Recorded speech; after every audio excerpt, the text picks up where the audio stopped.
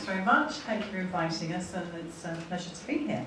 So just to run you through our plan, we're going to tell you a bit about the study, tell you some of the results, focusing on some more than others, just for the sake of time, and in particular looking at preferred place of death as a research outcome measure and perhaps also as a proxy for a good death. So the story of this piece of research begins in 2007 down in Canterbury, where we had a new chairman of our board of trustees who had just retired from general practice. He had been a very passionate advocate of palliative care at home in his own practice, and he asked us to think about starting a hospice at home service, which at the time we didn't have. So just for the purposes of clarity, we already had a traditional, if you like, clinical nurse specialist-based home service, giving advice and support to patients with a multidisciplinary team, and the CNS service was running 9 to 5, 7 days a week. So hospice at home was to be an addition to this service. We decided that we would like to commission a literature review to see what sort of evidence there might be out there to guide us in setting up this new service and what sort of configuration might be appropriate. So we commissioned a literature review from the University of Kent, and the findings, just to briefly summarise, were a very mixed bag of evidence about hospice at home. Terminology is an enormous problem because all sorts of different services call themselves hospice at home. There's not much consistency in what that actually means in terms of the service. There was a lack of hard outcomes in terms of things like perhaps preferred place of death or actual place of death. A lot of softer outcomes in terms of satisfaction and before and after changes. A lot of the evidence didn't really specify the service that it was relating to, so we felt there was a lack of explicit detail about service configuration in the literature. The things which did seem to make a difference and to make these services effective were these features. Firstly, a rapid response, able to respond quickly over a 24-hour period. Secondly, that carers are crucial to patient outcomes in this situation, and I guess that's fairly obvious really. And thirdly, that these services do best when they're supported by a full hospice multidisciplinary team. So we went ahead to devise our service on the basis of this information, and I'll just describe what the service looked like. So it was available to all patients referred to the hospice. It was available 24 hours a day at 4 hours notice. That was our interpretation of rapid response. It was available to support primarily dying at home. That was the real objective of this service, to enable people to die at home. But we did also expect that we might wish to put in some level of crisis intervention to prevent unwanted hospital admissions for people who weren't actively dying. We would have the support of the full hospice MDT and the CNS service, which I've described to you. But the service itself was delivered by senior healthcare assistants who were trained in the hospice. We had to estimate roughly how much care each case would require in order to staff the service appropriately, and we estimated approximately 72 hours of care for each case on the basis of data that we had available to us at the time. I guess at the outset we thought a lot of this might be delivered in long stretches of care, but that's not how it worked out at all, as we could discuss later. We were very keen for this new service to add benefit.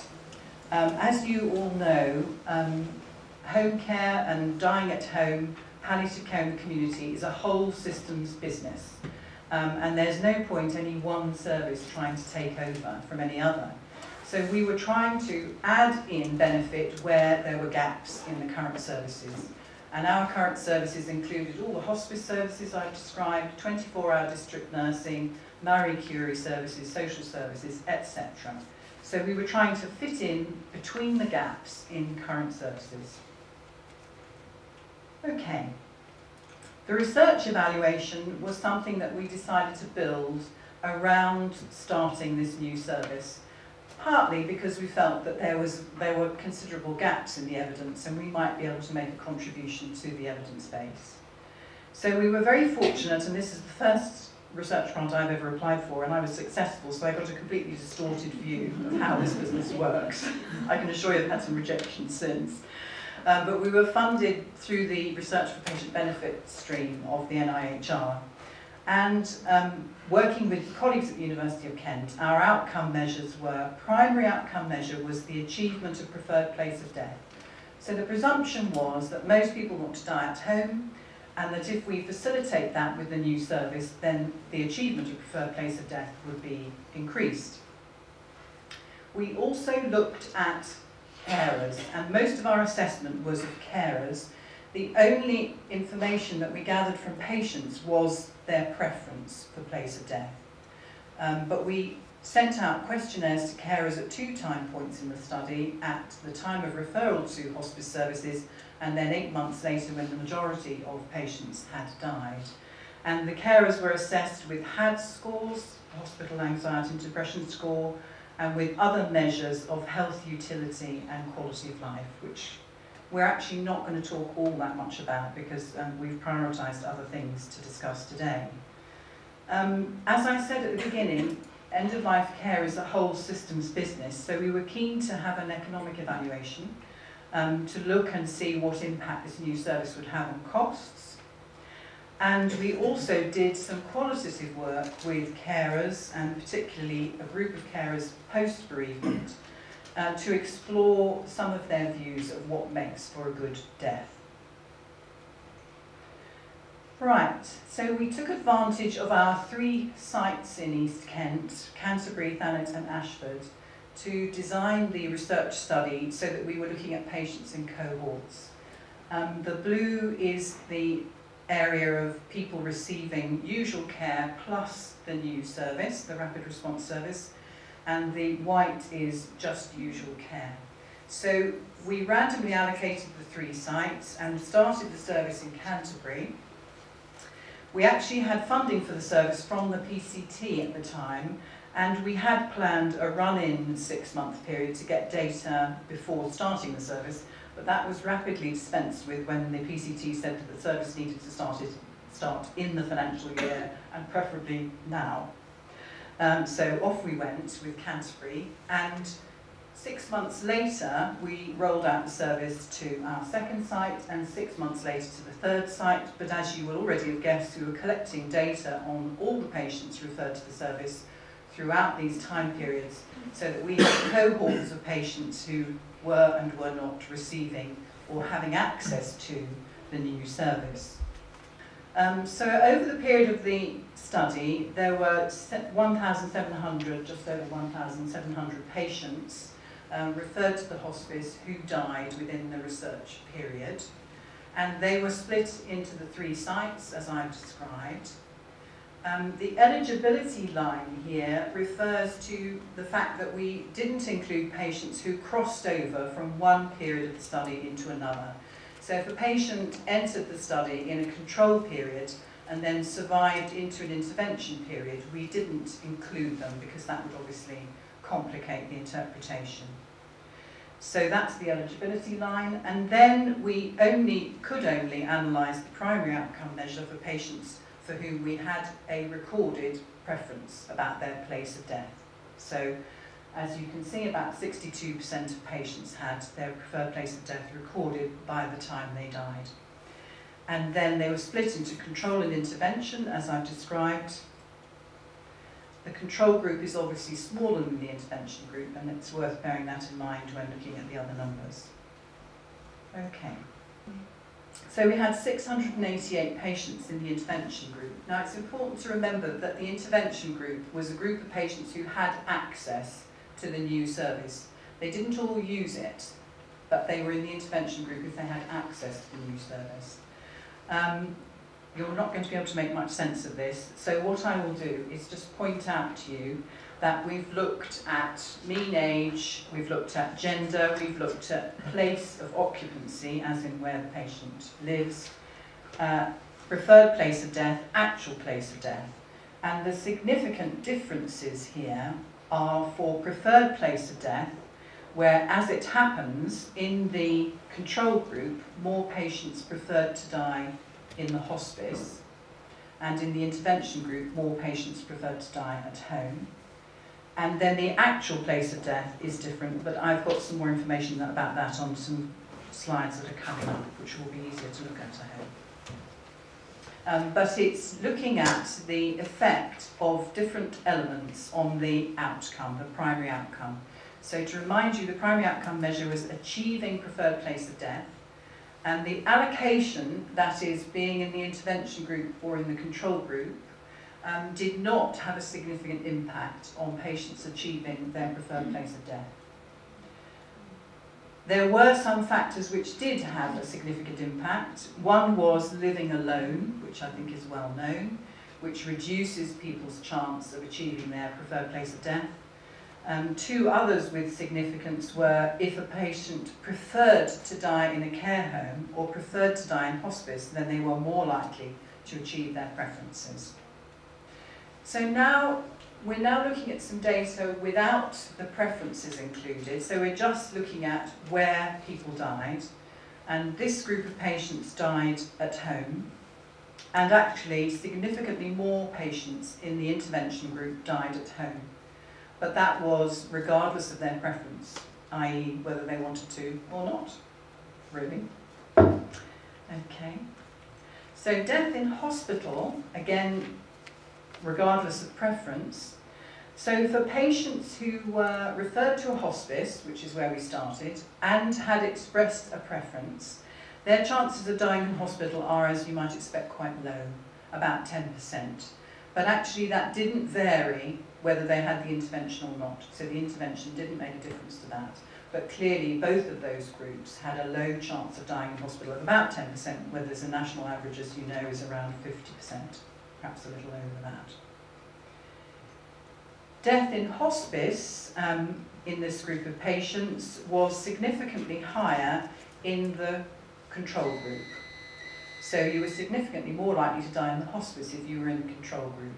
And this we'll be reflecting on later, perhaps to do with people expressing and recording preferences. There may be some relevant information in there, I think. Right, so in terms of the primary outcome measure, which was achieving preferred place of death, about 62% of hospice patients who were entered into the study had a preference recorded by the time they died. We took a completely pragmatic approach to recording this information. We did not take a research type approach. So a research type approach might have been, we're sending a researcher to get this information from all the patients through a structured or semi-structured process. We didn't take that approach. RFPB is very much about practical things that can be implemented quickly into healthcare. So we took the approach that hospice services should routinely be gathering this information.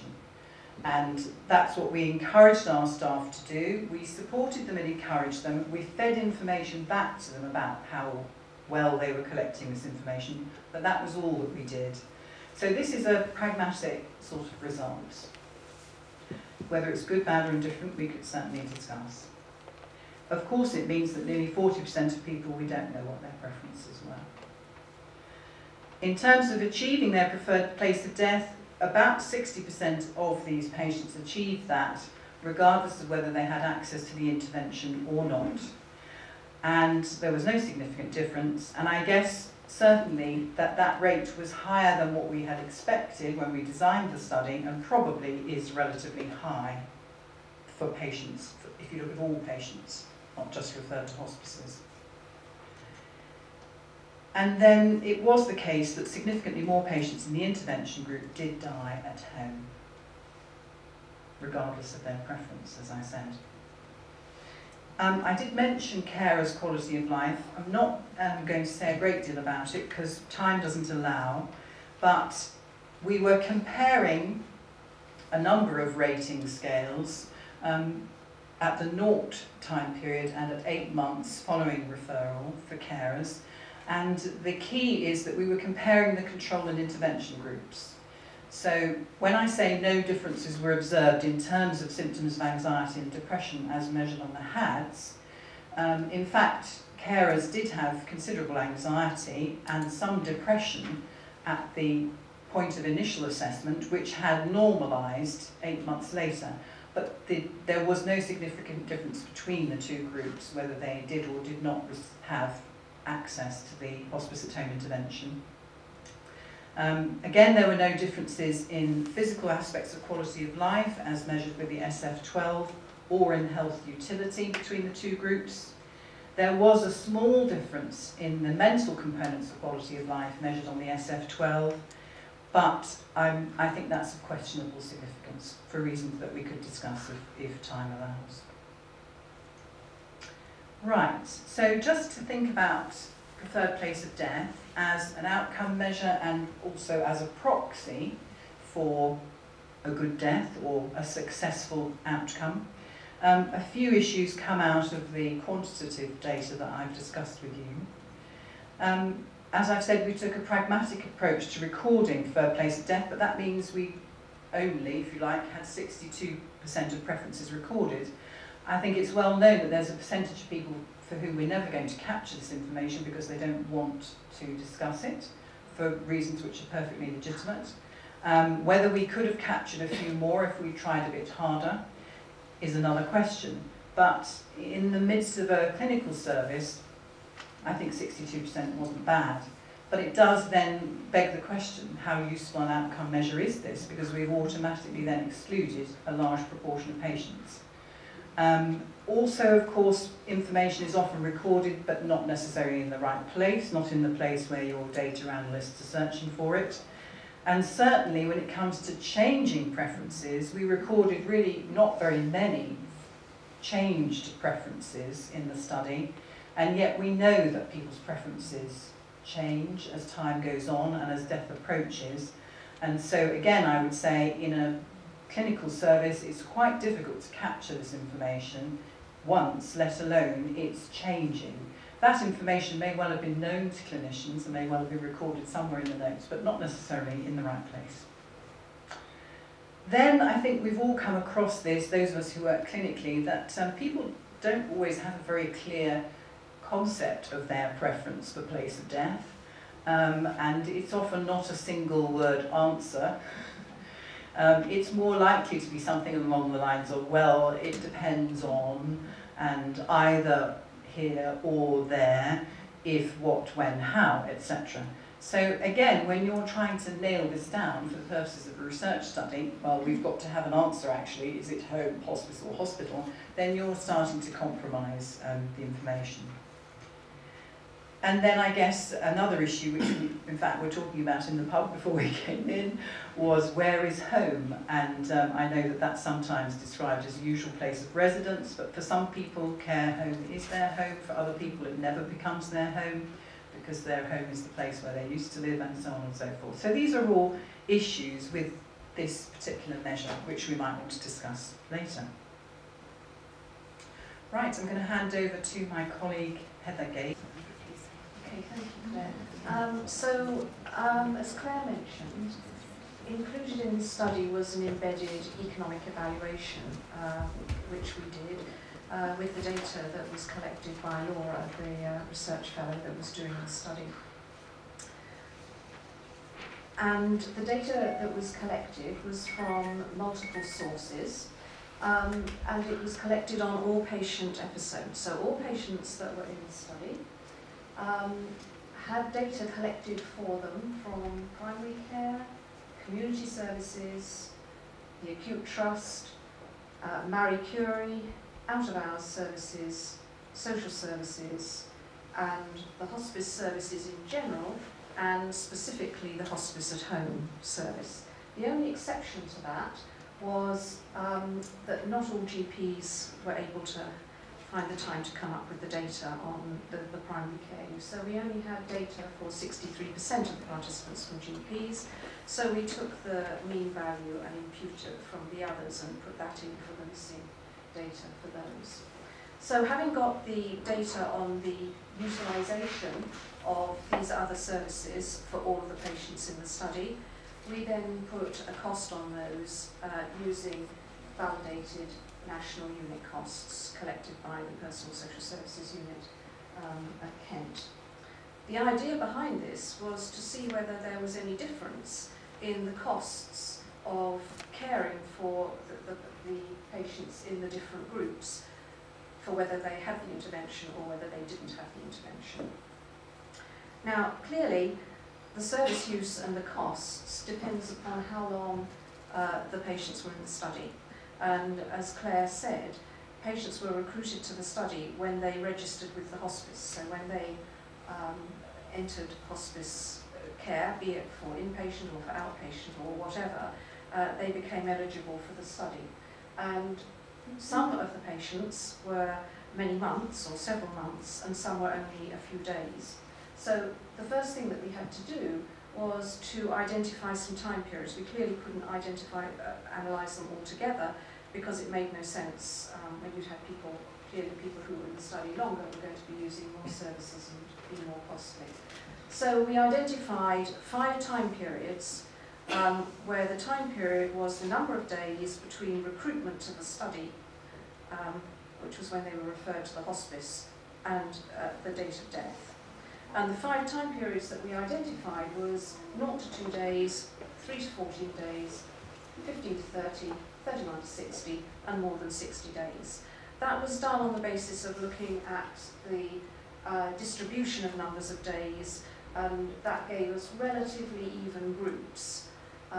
In the middle, a smaller number of people 0 to 2 days, and a larger number of people more than 60 days. But the groups in the middle were more or less were fairly even. So we then compared first the utilisation and then the costs for each of those different sorts of services between the intervention group and, first of all, between the intervention group and the control group in each of these time periods. And we also added all the costs for the different services together and compared it at the total cost level as well. So we did it for intervention versus control, and we also did it within the intervention group, where we looked at the people that had used the hospice at home service and compared them with the people in the intervention group who had not used it. Because although everybody referred to the hospice was in the study, not everybody used the hospice at home service. So we did this analysis at these 2 levels.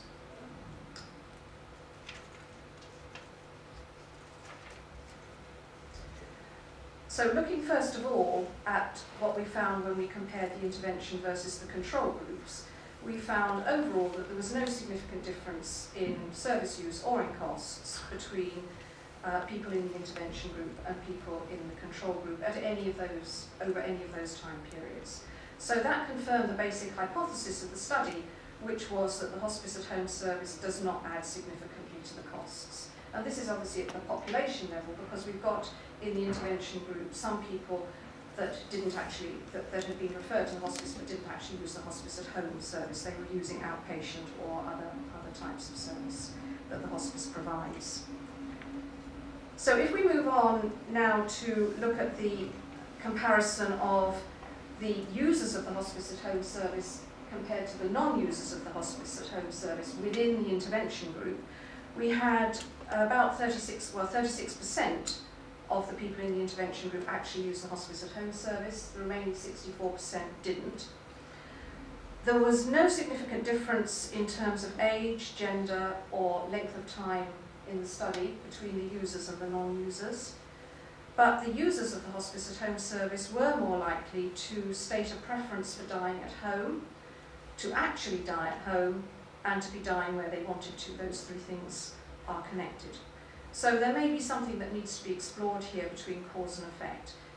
If they were users, were they users because they wanted to die at home, or was it because they were users that became their preference to die at home?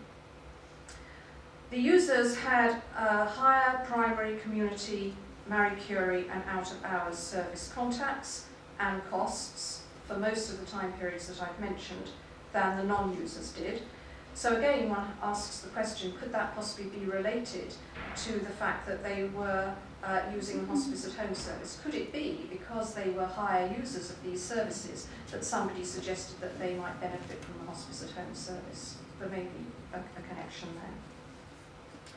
So just looking at a few more specific results when we look at this comparison within the intervention group between the users and the non-users.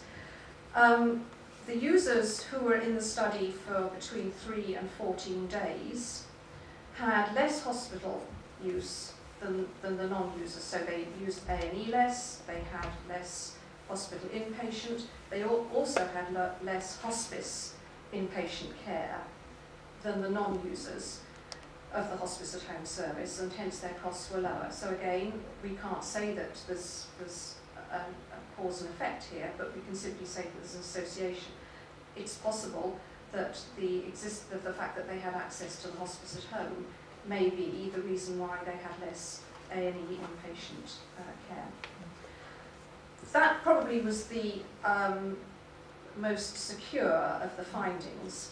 We also looked at, when you looked at total costs across all of the services, there were some tendencies for some significances, but nothing that really tended to paint a very sure picture of what the findings were.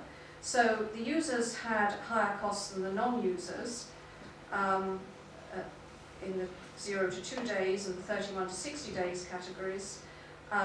And that was as a result of them having the hospice at home input and because they were using primary and community services more. On the other hand, the non-users had higher costs than the users in the 15 to 30 day time period. There was no significant difference in the costs between the users and the non-users who were in the study for between 3 and 14 days or more than 60 days. So the evidence is inconsistent between those time periods. There's nothing very much that we can say about that. So finally, we asked the question, how much would the hospice at home service need to save in terms of alleviating other services for it to be cost neutral? And the mean and the median cost of the hospice at home input to users of that service rose, as you would expect, with the time those users were in the study. So for those people that were in the study and using the hospice at home service for between 0 and 2 days, the mean cost of the hospice at home service was £205. For those users of the hospice at home service who were in the study for more than 60 days, the hospice at home service input was valued mean of £1,111. But you can see from the difference between the means and the medians that actually the distribution of these costs was very uneven. So there were very big variations between patients in terms of the amount of hospice at home input that they had, whatever the time period they were in the study. So the last thing really is just to come back to the point that I'd made before, this issue of possible selection bias.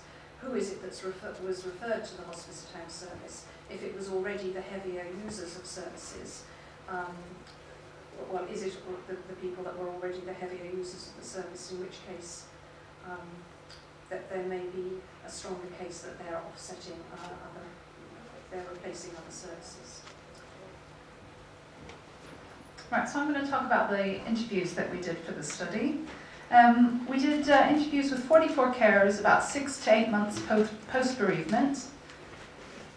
And the aim of the interviews really was to understand the carer's end-of-life experience with the patient, how they judge a good death, and particularly the role of health and social care services and the hospice at home service in shaping that end-of-life experience. We tried to get a range of care experiences, and so we selected our carers based on whether the patient had achieved their preferred place of death or not, and whether they'd used the hospice at home service. So the table here shows you the patient's preference on the rows and their actual place of death in the columns there. So we had a range of experiences. 19 of the patients actually used the hospice at home service. Most patients had a diagnosis of cancer. We had slightly more female carers than male, and most of the carers were the spouse or partner of the patient. Right, so just a brief overview of our methods and process that we went through. It was myself and a colleague who conducted the interviews. We piloted our topic guide with 5 carers and then refined it. We used the framework approach to analysis, and we cross-checked each other's coding to make sure we were using the framework in the same way. And we used in vivo software to help with the coding and analysis. So the first thing we really wanted to do was understand how carers perceive the end of life. And really, it was quite a variable time period. Anywhere from sort of the last week to the last year of life was really how they described the end of life.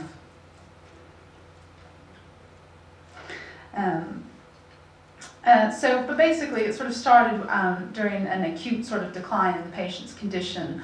This might have been around the time of diagnosis or terminal prognosis or just sort of very ill health. And then of course it included the actual time of death. And then also the time immediately after death, which was sort of a time of reflection, which sort of helped shape how they sort of perceive that whole end of life experience. So we identified 8 themes from the interviews, and obviously I won't have time to go into them in detail here, but just to give you sort of a brief overview. So the first one was really that carers talked a lot about coping with the patient's illness and how it really changed their normal routines and really redefined the way they lived. They talked about having to live day to day rather than planning ahead.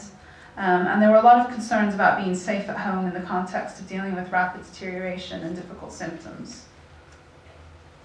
Maintaining a meaningful social role or keeping a reasonable level of engagement with the outside world beyond the end of the bed was important. And I have a quote here. This quote sort of demonstrates how the hospice at home team actually helped to bring the outside world into the patient, really by just talking about mundane things like the weather. And actually in this quote here, the patient was in a coma, but they still treated him, you know, as a living person, which was really important to the carer. Professional relationships obviously were quite important in shaping the end of life. Carers appreciated when professionals used their initiative, took an interest in the patient's care, were flexible, and also when they worked together with other professionals. Carers were often critical of the care that they gave, and the way they reflected on the end of life was often an assessment of how they felt that they had performed, whether they felt they had done enough for the patient or whether they felt they had failed in some way. So carers were appreciative of professionals who recognized that carers have limits to their knowledge and that they're not actually trained to care. And a number of carers took steps to prepare themselves for the patient's death, and for some this was just a practical task about sort of asking about what signs or symptoms to expect as the patient was dying. For others it was more of a sort of spiritual or emotional preparation in sort of coming to terms with the patient dying. And so at the actual moment of death, it was quite important to the carers that the patient was not alone, and indeed some carers actually didn't want to be alone with the patient. Carers very much wanted an environment that reflected the personal nature of dying, so the environment was calm, peaceful, and respectful. The way the patient appeared at the time of death was also quite important. One of the key themes was feeling that the patient's body was controlled, so that symptoms were managed, that patients weren't sort of writhing in pain or gasping for breath. And the issue of consciousness versus sedation came out, and this is what this quote here demonstrates, that quite often carers wanted the patient to be conscious if at all possible. And with the quote here, this is what that's talking about, the fact that not being sedated was actually the right decision so that her husband actually could be in control of sort of his dying. And lastly, the time immediately after death was quite important because it was a time really to reflect on what had just happened. And actually professionals were quite important at this point because they could explain anything that had happened and provide reassurance to the carer. And so then, if we're just going to summarize briefly what a good death is, it might sort of be summarized in the following. That a good death means that the patient was able to maintain a meaningful social identity as a self-determining person up until death, which means continuing to be a part of family life, maintaining normality, dignity, and control. So then I wanted to explore a bit about how then preferences tie into a good death, as preferences were really the focus of the study. And I think preferences are important in the sense that they're an expression of control. It's really sort of a statement about what you want to happen to you at the end of life. It can also be related to your values or priorities. So sometimes patients would say, you know, they want to die at home because they want to be with their family. So really the priority is sort of being with family, and home is thought to be associated with being able to achieve that. However, for some patients, actually, achieving the preference seemed to be unrelated to the end-of-life experience. This was particularly for people who died at home, that perhaps they had expectations about what dying at home would mean, sort of being in your own beds, you know, maybe falling asleep, sort of going in your sleep, but actually the reality was far different, and so in a sense that achieving your preference had nothing to do with the quality of actually dying, that it was a poor death actually. And then we just have a summary slide, if you'd like. Thank you. So we thought we'd just briefly summarise our key messages. So reminding you back to the beginning when we were talking about the primary outcome measure, which was achievement of preferred place of death. And for this group of patients, it's already quite high. The access to the new hospice at home service did not significantly affect it. The new service did enable more people to die at home. The new service was cost neutral across the whole system in the way that we've described, although Heather obviously then went into far more detail in some instances. And I think the whole process of this research has led us to think quite a lot about preferences and preferred place of death, how they're recorded, whether they're a good outcome measure for either research or clinical services, and whether in fact they are any sort of proxy for a good death. We think probably not. Thank you very much.